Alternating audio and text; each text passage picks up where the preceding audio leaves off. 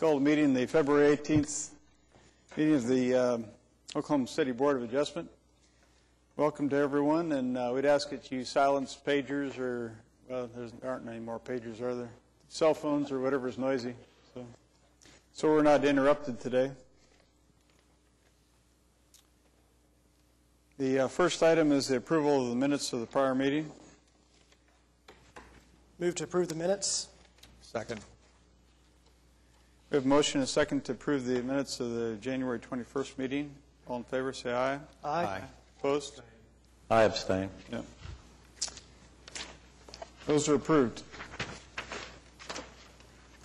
Next is requests for continuances, withdrawals. We have one item. The applicant has requested a continuance for item number 7, case number 13219, to April 1st, 2010. Okay. Do you want to argue that?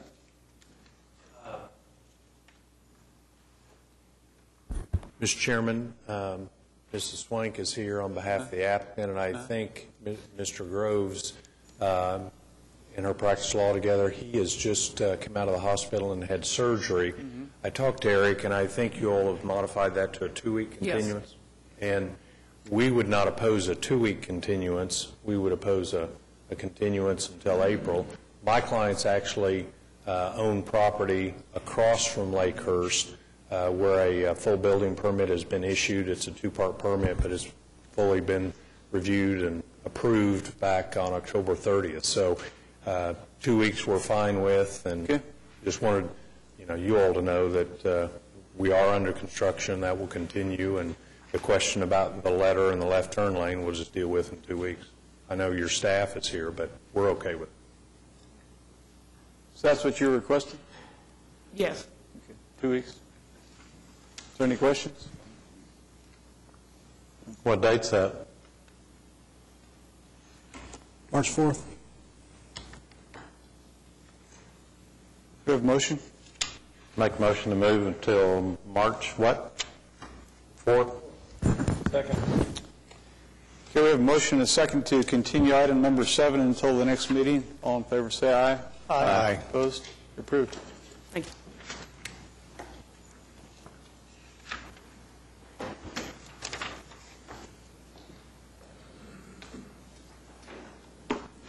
Next, first item then to be heard.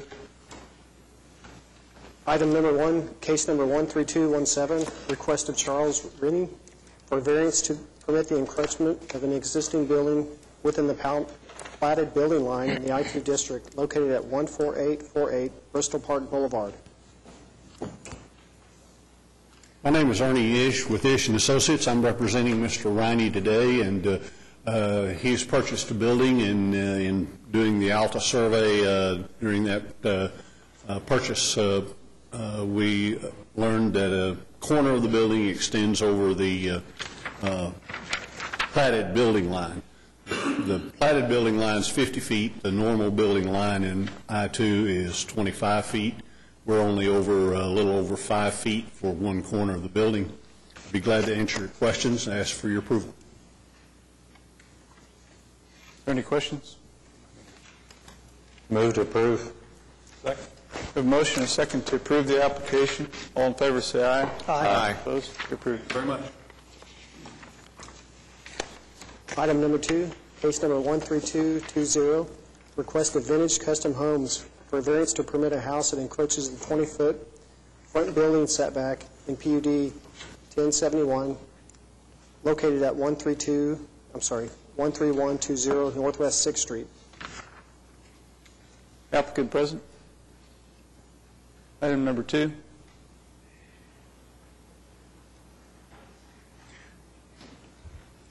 Push that to the heel of the docket. Item number 3. Item number 3, case number 13216, request of Adam Atui for a variance to permit the construction of a new home that will encroach on the 15-foot side yard setback located at 3551 Northwest 22nd Street. Good afternoon. We're here on that, gentlemen. Go ahead and give us all your name and address information again, so. I am William O'Brien. I'm the attorney for the applicant. I'm an attorney at law. My address is 9009 North May Avenue, number 115, Oklahoma City, Oklahoma, 73120. Okay. Adam Atawi, 3543 Northwest 22nd, Oklahoma City. Okay. So any statements you wanted to make since the last meeting? Any further statements you wanted to make since we discussed it at the last meeting? Okay. Yeah. Well, we point out that many houses on the St. Clair Avenue are ranging between 16 and 22 feet from the curb. And we point out that this was plotted in 1928 at 60 feet, and the current standard is for this type of street is 50 feet. We would respectfully request that our application be approved. Do you have any questions?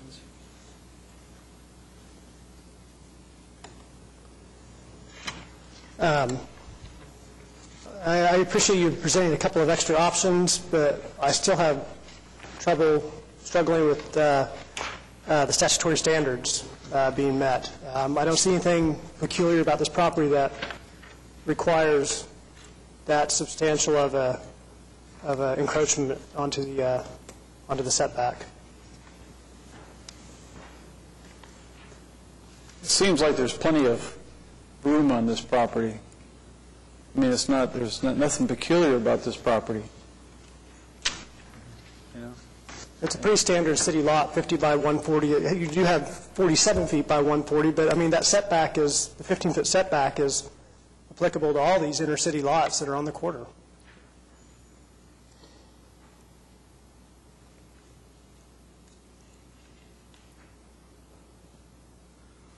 Well, is there anything, any suggestions that the board would have so that we could do this in a way that would meet with your approval?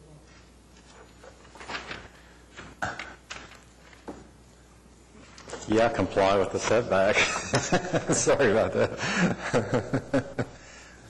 Design the house so it complies with the setback. I mean, it's a deep lot. It faces St. Clair. You could take garage access from there. There's a lot of different design solutions that could meet the requirements. Well, we will confer, and then if that's permissible, we will get back to the board, if that's okay, if that's permissible. You want a continuance? Would you like to discuss this further, see if we could?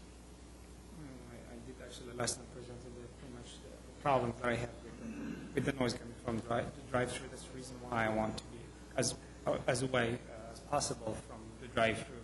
That's the reason why, the property actually, when I designed it and I put it on the sight line, it was facing completely to the south as much as possible. And then, I had just to expand a little bit on the setback actually to avoid this problem. I mean, if I did not have this business actually behind me, probably I would not even, consider, coming in front of you and having this discussion. If your garage was on the back side of this house, it would actually give you more buffer. Sure, it will give me a buffer, but I didn't want to completely help with the setback issue. Noise actually would travel actually with less resistance through the property. I mean, if there is space, actually the sound has an element of resistance by itself, by nature. But if the closer the house, the source of noise, the more I get, because the sound would get vehicled through the solid material actually that the house are built from. But this is just something that I share with you. I don't know if it's too much relevant to the case. Your main argument so far has been this buffer issue. Yes, sir. And I agree 100% that an option is to put the garage on that side of it, and that does create an additional buffer. And so there's options for you to build a house on this site that mitigates the problem that you're talking about, and that's. We don't see that the site's too small or too odd in its shape or anything else about it that it sits on a corner here, which is an additional issue. And we're bound by these statutory requirements. It's not like we can't just sit here and visit about it and everybody be happy with something. We have to go along with the statutory requirements. And I think you know that. I think you know that we have to meet these, and it just seems to be lacking in trying to meet those. And so we're trying to hear all the arguments, but the arguments you're making can be mitigated without encroaching on the setback. Well, we'll continue this matter if that's permissible, and then we'll get back to you. I don't know what there is to continue. Maybe we can, with an alternative proposal. Well, If you come back with an alternative proposal, it would be nice if it met the requirements. These two alternative proposals you brought to us today don't meet the requirements. and then you don't need and then you don't need to come back. I mean, if you're it sounds like from the conversations we're having here so far is that an argument has not been made that you can't meet the ordinance, and that being the case, I mean, without further arguments today that show that, you've had one continuance, so that you can come up with additional arguments. Okay. Is there anybody else want to have discussion on that? Maybe this is a legal question. Is there any reason to continue it? Should we not act upon it and deny the request? You could continue it if it appeared that he was going to bring you an alternative, an option, consistent with what you all have been suggesting. But if he's not, he's already heard your views on it. He's presented two options today, and those have not been acceptable to you. So unless he has a plan to bring you an option that is acceptable based on what you've said, a continuance wouldn't. No. I mean, I'd give them due process and let them continue if they can't come up with a proposal that would satisfy us in the next meeting. You're out of luck. You comply with the statutes. Okay, we appreciate that. I mean, that'd be my opinion rather than doing something today that you might say is denial of process or something. I appreciate that. We respectfully request that it be reset for that purpose. For the next meeting, March 4th? Yeah. So also move. Second. We have a motion and a second to continue this item until the next meeting. All in favor, say aye. Aye. Opposed? See you next time.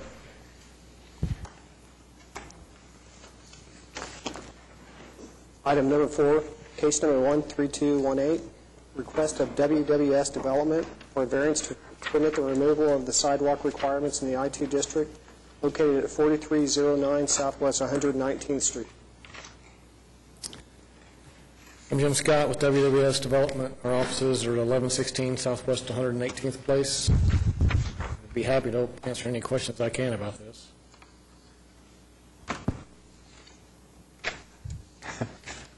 I'm familiar with this property. We just waived the sidewalk requirements around the corner meeting or two ago or something like that. And there's certainly not an opportunity for anybody to walk up and down the frontage down here. They can walk up and down the frontage in the park, I guess, if they want to. Across the street. Out of their way to walk up and down on that park. Huh? Actually, they'd be going out of their way to walk up and down on the side of the park because the parking lot's way inside the park. Right, it is. Move to approve. Second. Motion and second to approve the application. All in favor say aye. Aye. Opposed? Approved. Thank you. Item number 5, case number 13222, request of BCI Communication for a variance to permit the installation of a gravel drive in replace of a hard surface drive located at 13144 South Sunny Lane Road. John Lasansi. I live at 811 Northwest 8th Street in Oklahoma City. And we are humbly requesting that you grant us a variance. I do represent Cox and BCI and also the interests of Mr. Horn, the landowner. Presently, the use out there is agricultural, and we are planning on putting a concrete ingress entrance in as code requires. but we are asking for a variance for the remainder of the driveway and to put in crushed gravel. If we don't, it would cause unnecessary hardship to the landowner because of the health hazard to both cattle and horses. And what we're asking is we would like to preserve that. It's congruent with the surrounding area, and we'd ask your blessing on that. Okay. We would not require, this is a question for the board, we're not going to impose to meet the gravel requirements for this kind of surface that Oklahoma City requires because of the nature of the property. That's a question. Well, we don't have open traffic in and out of there. That's what I was thinking, yeah. I would suggest that that'd be overkill on the... I think it would be too. It's clarification. Move to approve. Second. Okay. We have a motion and a second to approve the application as submitted. All in favor, say aye. Aye. Opposed? Appreciate it. Thank you. Item number 6, case number 13221, request of Emmaus Baptist Church for variance to permit the installation of a sign that exceeds the number, size, and height requirements located at 16001 Southwestern Avenue. Hello, my name is Mark Hansen with Sign Innovations of Oklahoma City. We reside at 1333 Southeast 38th Street, and we're representing Emmaus Baptist Church. Emmaus is respectively asking for a variance for a sign that we're proposing.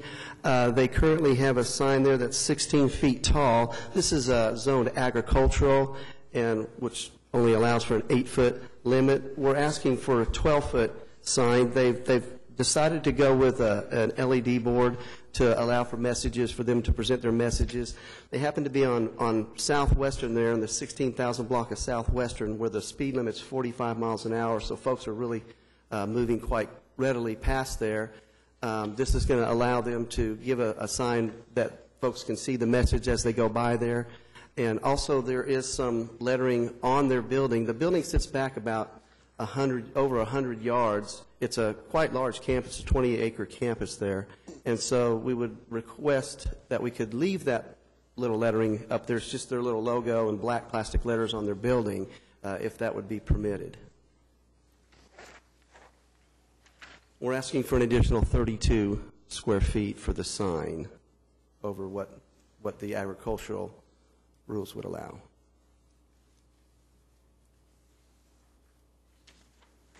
Pretty substantial variance, isn't it?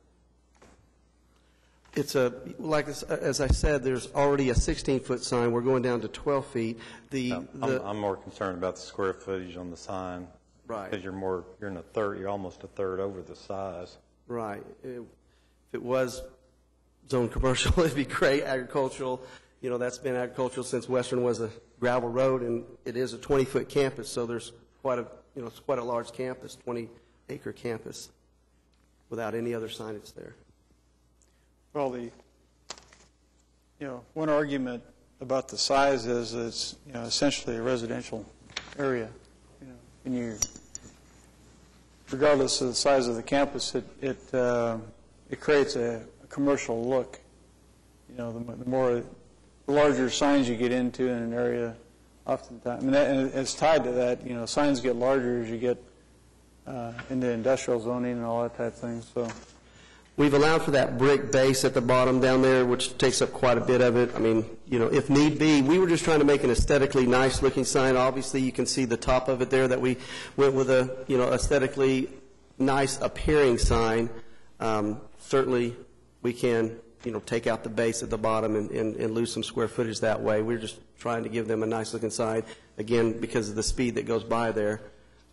They want to make sure folks can see it. If you were out there and could see it, it doesn't look nearly as big as it does in this photograph versus I thought we had a different shot of that showing what it would look like actually in the area there. What's the square footage of the message part of the sign? It's a 5 by 8. No, I mean. Oh, I'm sorry. No.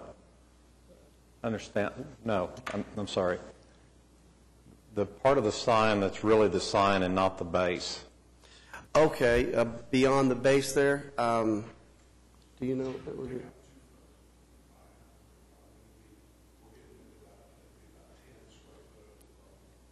At that point, if we didn't have the 10 brick... by 11 is what it looks like, but... Did you have a scheme that actually met the requirements? You mean under the 32 square feet and whatnot? Yeah. Not at this time. That's why we're applying for this. I have some concern with the height of it as well, just across from that residential Yeah. neighborhood. I mean, yeah, that's taller than the plate line of the houses across the street, and it's... Yeah, I don't know how they had the other sign 16 feet up, so we don't know how that's been there, but... in there, and it's certainly an easy church to see.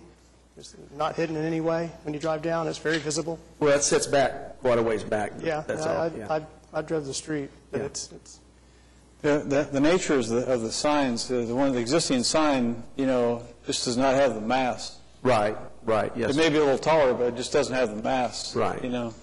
And so the more mass you put into these things by squaring them up and all that, it's really,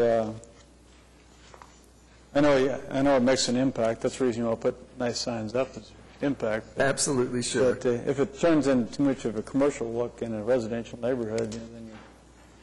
Would there be a square footage that you would be willing to allow us above the agricultural zoning world that we could get by with? If you could give me 10 square feet, something to work with, we could certainly work with that. Again, we could take away the base to it and take away some of the design to get it more into the appearance for the residential neighborhood. I would like just a little bit more than what we're allowed if I can ask for that. I have a problem with the height as well, so... That's what I'm saying. I'll bring it down based on that base.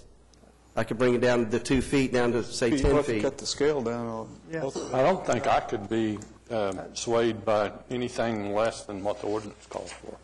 I actually tend to agree with that. Okay. I don't think, you asked for 10% more, that's not going to, you can design a 100 square foot sign as much as you could a 110. Right. Same Yeah. impact. So I'm pretty inclined to stick to the ordinance on this. Well, I'm Michael Cooper. I'm a sign innovations salesman on this project. We did, and actually Mark didn't know this, we did actually have another design of a sign that's very boxy and looks very boxy. And if you look on the other side of the street, there is a large billboard. Looks like it's right in somebody's backyard, whether that makes a difference or not. They are also going to widen the street to 4 lanes and put in signalization at some point as well, south and north. So that street will get larger, and there will be more traffic. This is kind of a, if I can, that's a sign that we had come up with. It's very boxy. What didn't leave us much to do with the architecture to kind of match what they did with the building. I definitely understand the restrictions. So it is a matter of aesthetics. Well, one comment I would make is that, if there's small variances, say because of the design of the sign, with those, odd shapes or something like that. To me, that's a little bit of an argument. But what's been pointed out to you is that this is substantially larger, and so oftentimes we can entertain the argument, that it needs a little bit of a change just because of the way it's shaped. But you're just asking for a lot here, in my opinion. So what if you took the boxy one and added the feature you have on the one you proposed? We didn't feel like with the brick base that they wanted and with the reader board being 5 by 8, it didn't really lend itself to the structure we had to have just to hold the sign in. So that's why we didn't feel like we could do it. That our graphic designer didn't feel like there was enough room to do that. Before we even did this, of course, we designed the sign much larger than it was. Did our research, we decided that to try to go smaller. And then when there was an existing 16-foot sign there, we said, well, goodness, we don't even want to go up that high. And because of the size of the campus, we wanted them to have a nice sign that went with their new building They service the community. They want to put community messages up there. And as you can see, the boxy sign does look just very square, plain, Jane, but if that's what we have to go with, then that's what we'll do. Well, if you want to come up with something that's, not so out of character with what we're looking for, you can bring it back to us if you want to. Okay. It's up to you. Is there, may I ask, is there a percentage, we've talked about, we've asked for 32 more square feet than allows. Is there a percentage you're looking for, or do you just want to see a design? The ordinance is what I'm looking for. Okay. No. Okay, well, we would like to Combined have with that opportunity. aesthetically pleasing. Sorry? You want a continuance? Yes, The 4th of March? that would be fine. So moved. Thank you. Okay. We've got a motion and a second to continue this item until the next meeting. All in favor, say aye. Aye. Opposed? See you then. No one's here. Somebody want to make a motion? To,